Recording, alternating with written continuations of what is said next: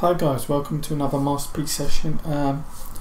This week I'd like to dedicate this movie to a dear friend of mine who has a YouTube channel, Josh Palmer.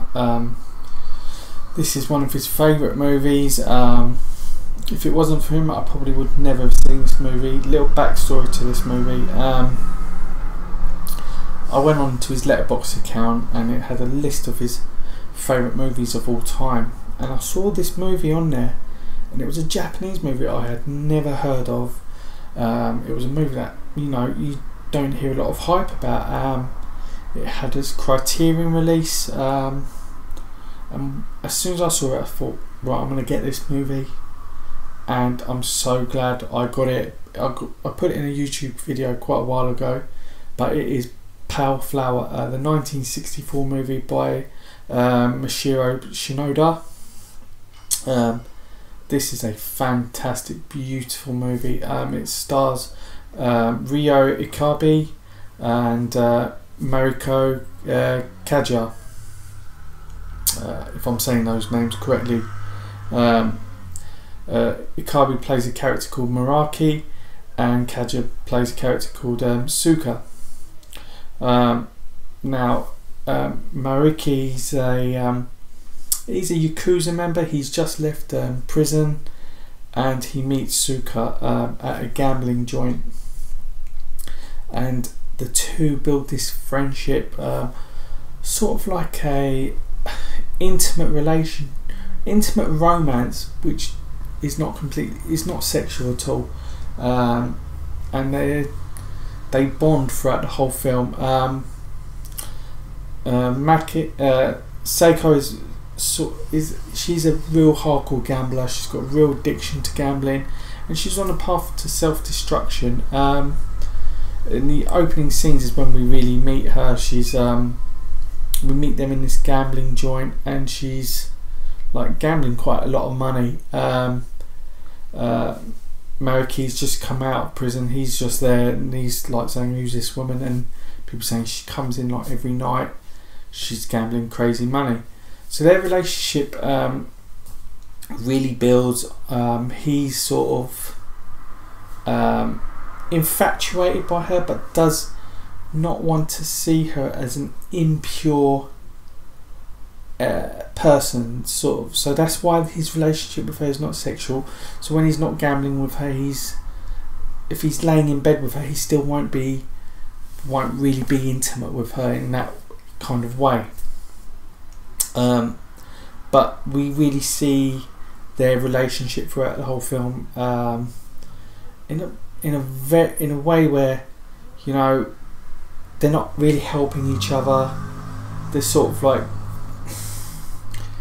one's bringing the other one down, the other one's bringing the other one down. In some ways, it's quite subjective in the way I would see this, but there are Mariki's. He really wants to show her the real way, that real hardcore gambling, as well as onto what he finds is the greatest high. I don't want to spoil this movie for anyone, but yeah, the cinematography in this movie is absolutely phenomenal. Shinoda, the director, he was one of the forefront in Japanese New Wave, which came about in the early 1960s. And this movie was not like any gangster movie before it, any Yakuza movie. It was very new, and no one had seen a Yakuza movie like this in Japan prior to this movie. It was just so unique. It was like a pure film noir, and it's something that I don't really see in modern day cinema as well. You'd probably more likely to see this in 1960s French cinema, like something from a Melville, or more of a Melville movie, or something like a Humphrey Bogart movie, but even more darker. So it's probably like a Hitchcock-esque.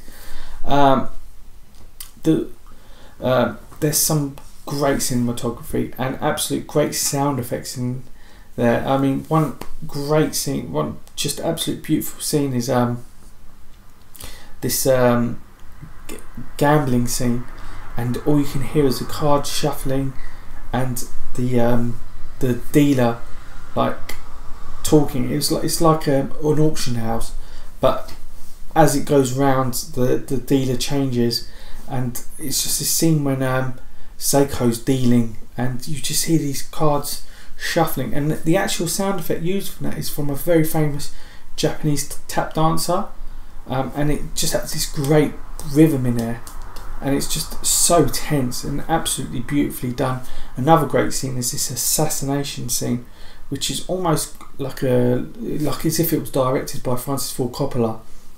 The music is just beautifully scored. It's just a fantastic movie, and you know, it was at a time where American cinema really influenced Japanese cinema. You got a lot of surrealism, psychedelic scenes, because at the time it came in with like US culture, US drug culture as well. So you had that surrealism, psychedelicness to it, which you do see in the movie. And at the time, it was a very difficult film to produce, because to film in Tokyo, where the film is set, was completely difficult, because you can't. It's not like modern day Japanese cinema and cinema in America where they'll close off roads.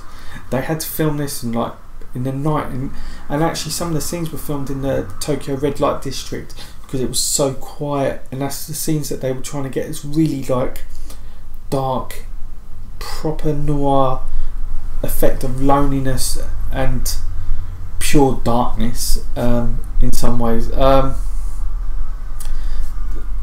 The main actor, Ryo Ikabe, he wasn't actually the first choice in this movie.